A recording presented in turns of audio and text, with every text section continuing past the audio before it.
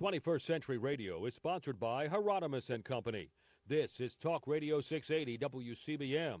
It's time now for award-winning 21st Century Radio. Here's your host, Dr. Bob Hieronimus. While you're strolling down the fairway, showing no remorse, glowing from the poisons they've sprayed on your golf course. While you're busy sinking birdies and keeping your scorecard, the devil's been busy in your backyard. Yes, indeed, the devil has been very busy for the last couple of years in our backyard. Welcome back to 21st Century Radio. I'm your host, Dr. Bob Hieronimus. Our executive producer and research assistants, Laura Kortner, and our engineer is Anita Brockington. Well, we've been so pleased by all the coverage in the media about the debut of the light bus, the VW that I painted that went up to Woodstock in 1969, and where it became world famous, and I didn't even know it when it was world famous. The story went out worldwide at the end of February thanks to a great photo shoot and press release from Volkswagen of America, where they put our bus in a beautiful setting on a cliffside with the Pacific Ocean behind it, and showed it off in all its brilliance. The story has been picked up by automotive bloggers all over the place, as well as by television stations in Sacramento, Baltimore, Pittsburgh, Delaware, Billings, Montana, Altoona, Pennsylvania, Idaho, and many more. The West Coast is just about 30 years ahead of the East Coast's consciousness. We have three guests tonight, beginning with Robert Darlington, who is not just a musician, but a poet, an author, and a dear friend of mine. Well, we'll be listening to his music and some of his poems and haiku. That's right, haiku. Welcome back to 21st Century Radio. Robert, tell us about... Hey, Bob, how you doing? I'm going 122 miles an hour. I'm going to slow down now, Bob. I'm sorry. Hey, you better put on the brakes. Yeah, I did. Okay, they're on. Okay, but tell us just a little bit about let's see. Sorry. Your group that produced emotionally exciting, politically charged, and socially aware music. There, I got it. Oh, Translator? Oh, yeah. Those guys. Yeah, Translator was a band that I'm still a member of. It's the same four original members since March 1980. And a lot of people don't remember who we are or have never heard about us.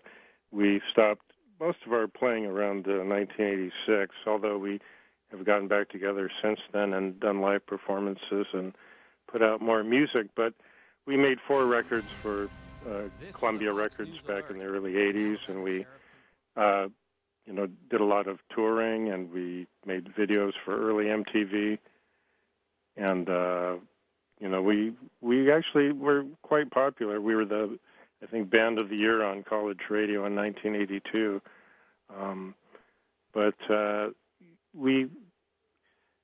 The records that we put out were really critically acclaimed, but a lot of, we were with Columbia Records, which was a big mega label, and, the other 3 acts that our guy handled were Bob Dylan, Bruce Springsteen, and Billy Joel, so we didn't get a whole lot of attention. Yeah, I never heard of any of those guys. Who are they? I know, just a bunch of posers. I'm not really sure, but no, they're all pretty. Dylan, of course, was a huge influence on me, so I love Bob Dylan. And Billy Joel, we actually met at my father's place, a club in Long Island, when we played there, and he was a very nice guy. And, I haven't really ever met Bruce Springsteen, but, you never know. You never know. Yeah. Well, how long have you been... And anyway, I want to congratulate you on the van. That's fantastic, on the light van. Totally unexpected, Robert. Totally. Yeah, I was totally not conscious of what was going on in the world when it was being featured in Japan and the rest of the world. Really, I had no idea, and other people let me know, and I didn't pay attention because I had to make some money. I had to do murals and things like that. Right. And so when people would show me pictures of it, I said, well, that's fine. but it certainly made a difference over a long period of time. So it was 50 years later that I came to realize what it was, and I'm glad we succeeded in raising the 90,000 plus in order to put it back together. Right, and I think few people are aware of the fact too that you're painting that van was what probably influenced John Lennon to paint his Rolls Royce. That's for sure. Yes, John gave me a call and said, "Do you mind if I paint my Rolls Royce after I see?" I don't think Rolls Royce really liked it very much. No, they didn't. I have.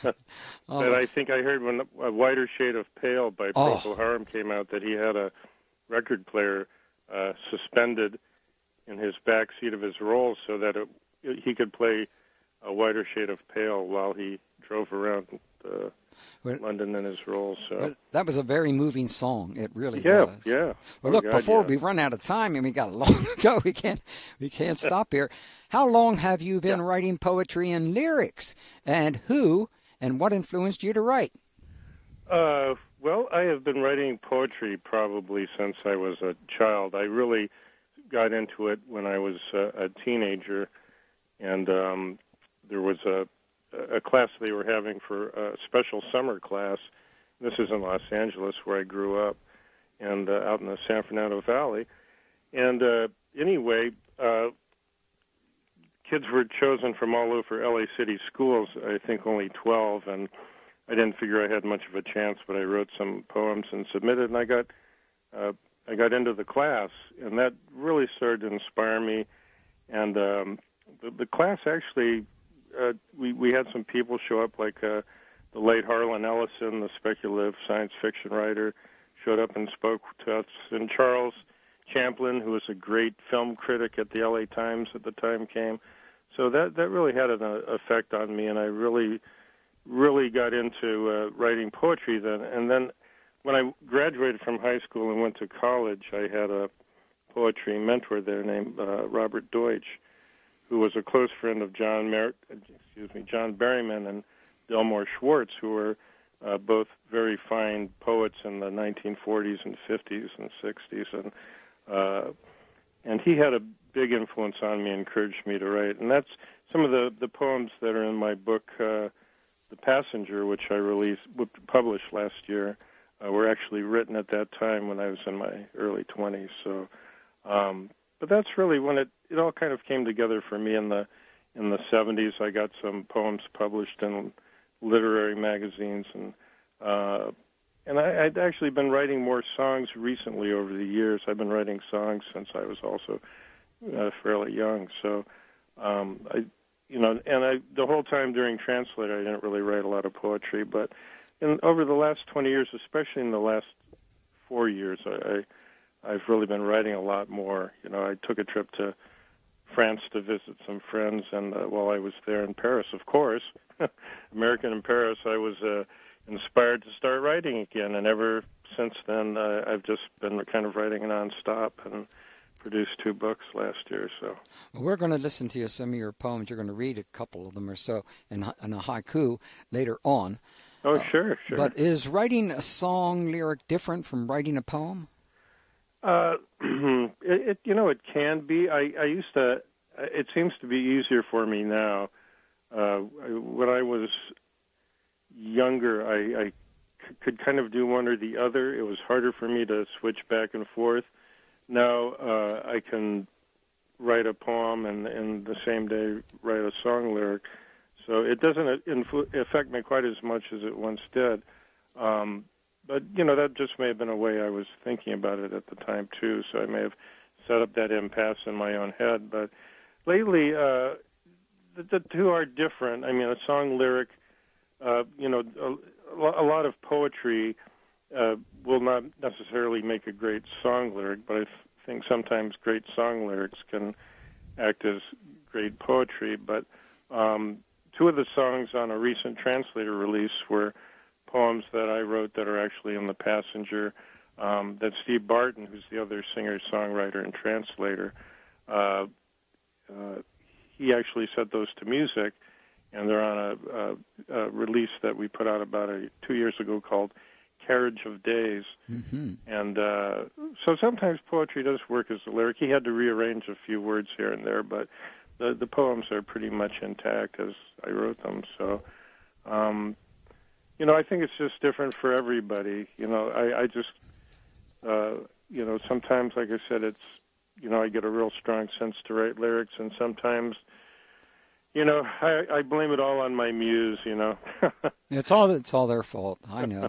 Well, it's good to have a muse because you can responsibility. So, actually thinking in those terms about a muse and stuff is not a bad idea, because it kind of gives you a little bit of distance from what you're writing. So you're not captured in the thinking that everything you're doing is just brilliant. So you can step back from it and have a little bit of discretion. You published 2 poetry books last year. Can you tell us something about them? Yes, the Passenger is what I did too. Is I started my own publishing company called Dragon Turtle Books. It's my own publishing house, and I can publish other people's books too through it. But I did it primarily to publish my own books. The Passenger is a book of more of a Western style free verse primarily. There are some rhyming poems in here, but it's primarily free verse.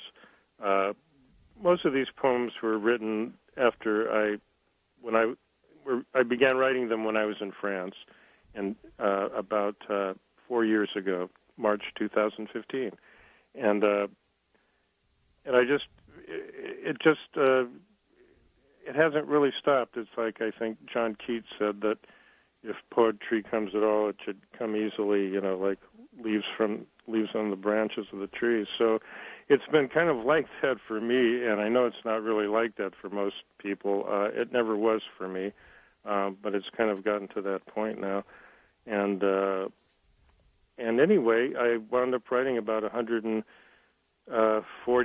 poems over the course of that up till last June, and then I compiled about 120 of those into a book that Steve Barton of Translator wrote the foreword for, and an old friend of mine did the cover. She's a really great book designer, and I took the photos for the cover, and next thing you know, everything came together, and we had a book. So I have a I have a page on Facebook for it, and I've gotten a very, very good feedback on it from people. I primarily post these poems at Facebook as a outlet for them, and just the response I've gotten has been fabulous. So it's been very encouraging. But so you would publish books for other writers, is that right? Yeah, I could, certainly. I mean, I have a publishing house, but the thing is I don't really have a lot of budget to, I could definitely get them Library of Congress numbers and do some other things, but at this point I don't really have any way of bankrolling books by people like a big publisher does. They would pretty much have to do a lot of their own artwork and things like that and get it ready. All of a sudden, we have a little problem here. We're going to take a break here to try to fix that up. Is that right, Courtner? All right. We're talking to Bob Darlington. 23 Haiku, November 18th, Dragon Turtle Press. The Passenger, Selected Poems, 1972 to 2018. Dragon Turtle Press, 2018. Both these books are available on Amazon.com or his website, RobertDarlingtonPoetry.com. RobertDarlingtonPoetry.com. Bob Darlington's music you can find online at robertdarlington.bandcamp.com. robertdarlington.bandcamp.com.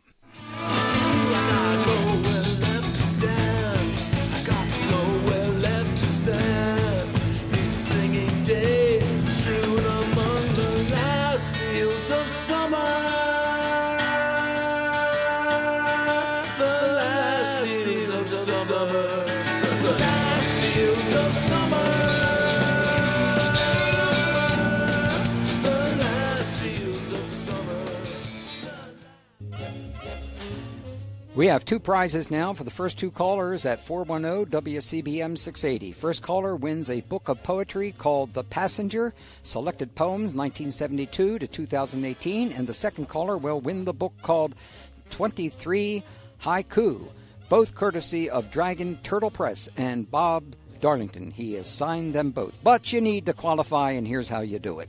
If you know the answer to this hour's quiz question on 21st Century Radio and you have not won from us in the last 60 days, call in now.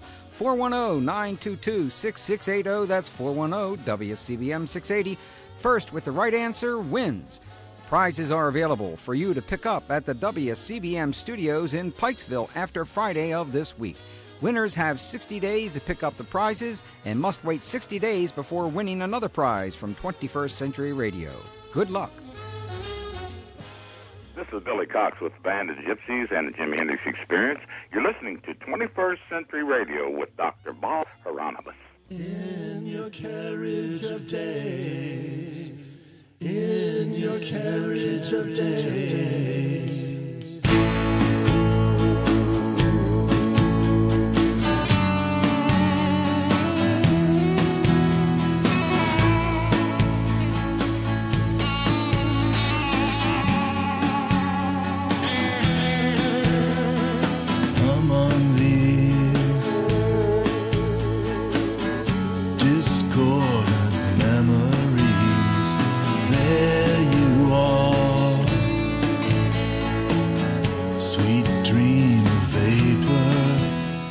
Carriage of Days, poem by Bob Darlington, set to music by Translator. Okay, what is the latest with your band, Translator, and any solo music that you may be writing or recording or performing? Oh, yeah, well, I play a lot. Right in my neighborhood, there are quite a few musicians, and right across the street is my neighbor, Mike Redding, is really a great musician and songwriter himself, and he also, some of the music on Carriage of Days, he recorded all of my musical tracks for those, and he also produced and mixed one of the songs on the Carriage of Days release called Barely Alive, which is, like I said, one of the songs that I wrote. Carriage of Days was the latest thing Translator released. That was about 2 years ago.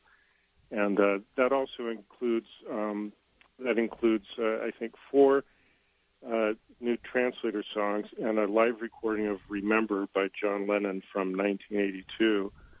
And it also includes an entire second album that we had released called Big Green Lawn, and and that's from 2012, I believe, and that's also on there. So let's hear about time.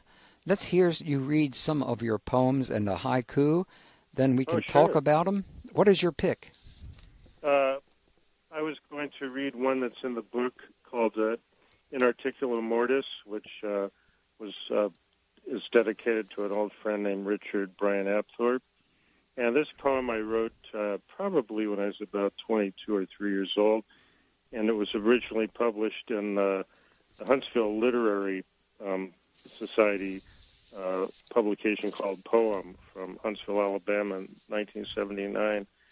So let me read that one. It was also read on a classical music station in Los Angeles in 1979 after it was published first. And I can't remember the call letters for the radio station, but it's the main one out there, I think. So anyway, this is called An Articulum Mortis, which means at the moment of death or on the brink of death. So, and this is actually written in blank verse, so it's iambic pentameter that's unrhymed.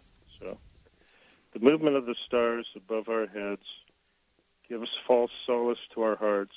In time, every star must fall. The fate of all things is silence without memory or pain, a dissolution and a ruin.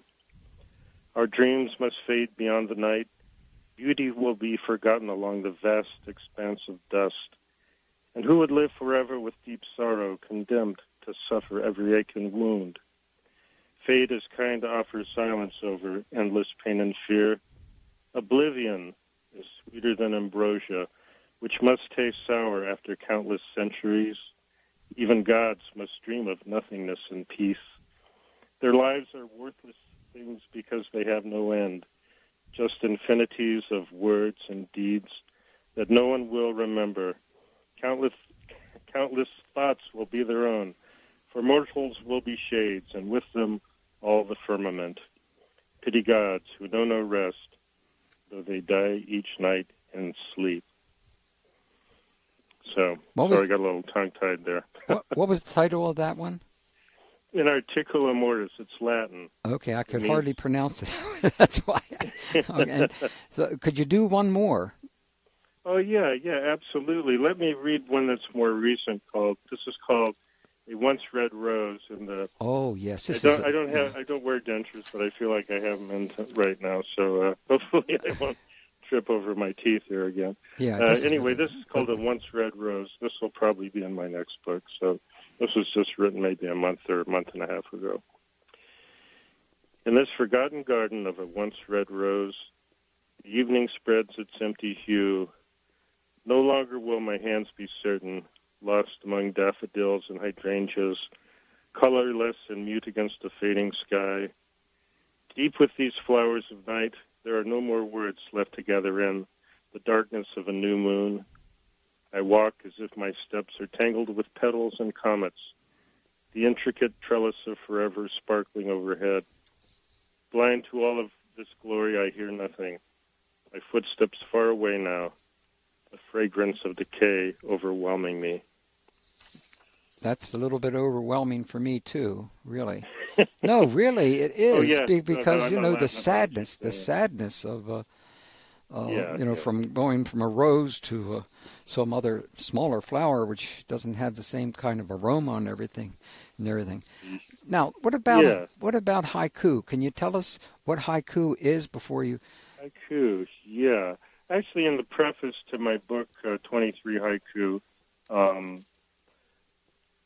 I have in the preface I say that I think these are really haiku-style poems. Haiku is a Japanese poetry form, and it's 17 syllables. It's usually the three lines. The first line is 5 syllables. The second is 7, and the third is another 5 syllables. Now, the thing is that in Japanese, and I studied Japanese, the language, for several years, is that every syllable has individual meaning of itself, unlike English. So you have 17 opportunities there to really totally intensify what you're writing about. In English, it's not the same. You have to kind of generate the same sort of emotional impact with fewer of the syllables. In English, having that sort, syllables in English don't have their individual meanings, generally speaking. So, so what I try to do is keep it to the traditional syllable number and try to give it a sort of haiku feel. Haiku frequently have a seasonal reference, so that you can say, oh, that's a poem about the fall or the autumn, or the summer, spring, winter, whatever. So there's frequently, that sort of imagery in it. The greatest haiku writers considered to be Basho, who was lived many hundreds of years ago, and he wrote the famous haiku about, an old frog on a rock, the sound plop, and jumping in the water. It's the most famous haiku there probably is about a frog jumping into the water. But it's the purpose of haiku is to really create an intensified, brief image of something. It's more like a photograph in that way. So they're a little, personally, I think reading them is probably on your own can have more impact. I think generally looking at a haiku and having some time to savor it, but I'd be happy to read a couple here. They're all very short. So would you please? Because we have about 4 or 5 minutes left. Wow, that's all? My God. Yeah, I know, it goes like crazy. Just excuse all your other guests. I'll no, I'm just kidding. They both sound very interesting. Jeffrey, I've been to to the Visionary Museum. It's a wonderful place. Jesse, I went there with one of her classes years ago. So, but anyway, this is a haiku I wrote for a friend named Tom Decker, who makes incredible matcha tea bowls for the tea ceremony. He makes Korean-style tea bowls, and he gave me one of these, and it was just marvelous. So I wrote this haiku, and here it is in its 3 lines of glory.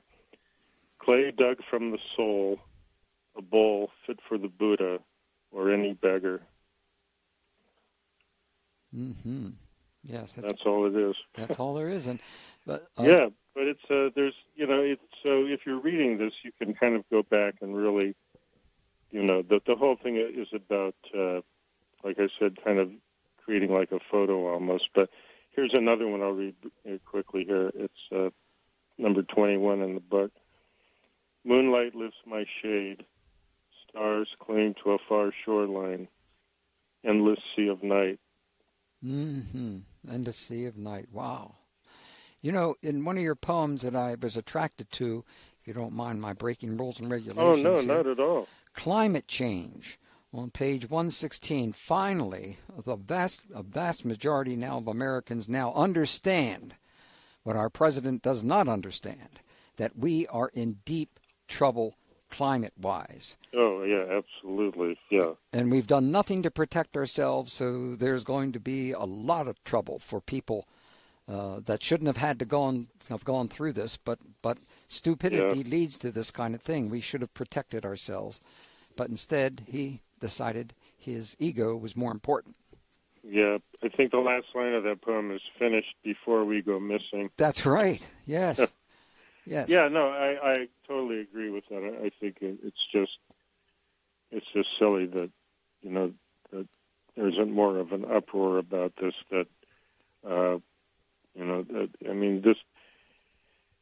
there's no other animal beside human beings that, kind of craps in its nest, So I know. Yeah, well, that's exactly what he's done. But yeah. it's excuse my French, but it's no, I shouldn't say that either.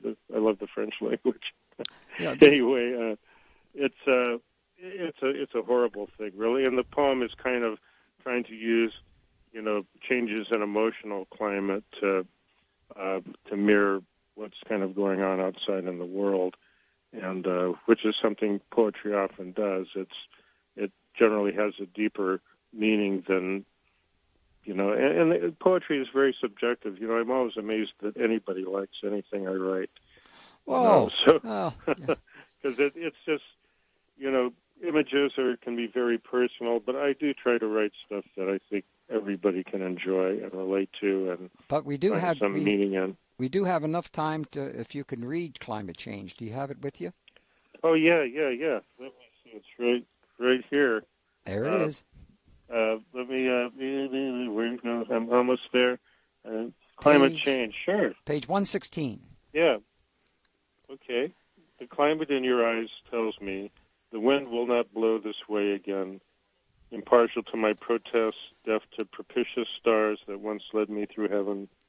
Oblivious, my mortal weakness pushes through the grim dust of a deeper sadness. All windows open now against your rising shallows. Your invisible thread for mending this great terror in the web of creation's melancholy. A soaring breath of isolation. Finished before we go missing. Finished before we go missing. That's a powerful line.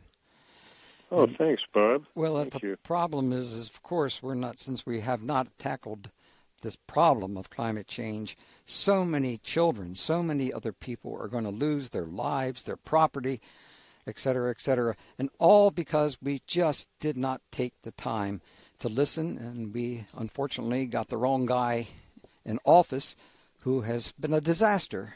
Yeah.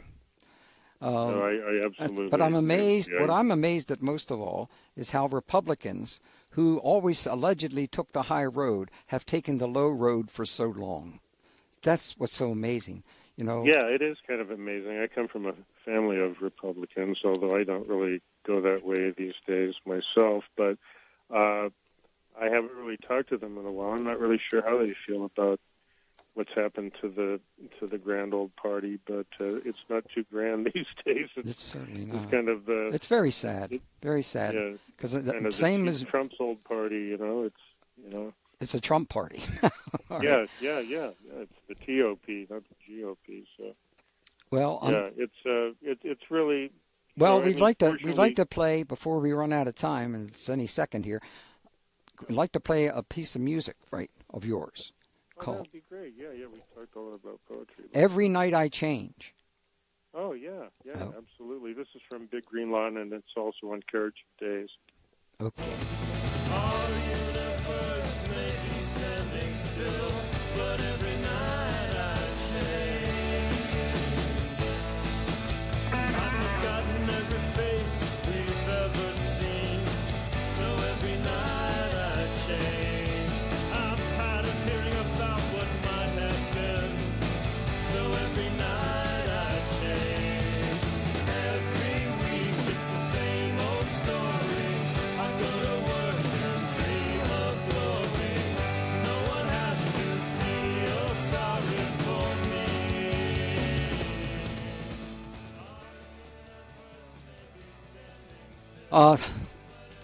Bob, unfortunately, we got to say goodbye right now. Now, how can people get a hold of this music? The music is for sale at all the usual places: iTunes, Amazon. Pretty much anywhere music is available. The music is available, and The Passenger is also available at Amazon and Barnes and Noble, other booksellers. You do have to order it though. And you can also go to any bookstore and order copies of The Passenger or 23 Haiku. Well, thank you for joining us tonight, and I'm sure. Thank you again, my friend. I enjoyed it as always. I wish we had more time. Yeah, me too. Isn't that what everybody says? Huh? Yeah. Okay. Well, you take care of yourself. Thanks and again, Bob. we're going out with Barely Alive. Oh yeah. Okay. Yeah.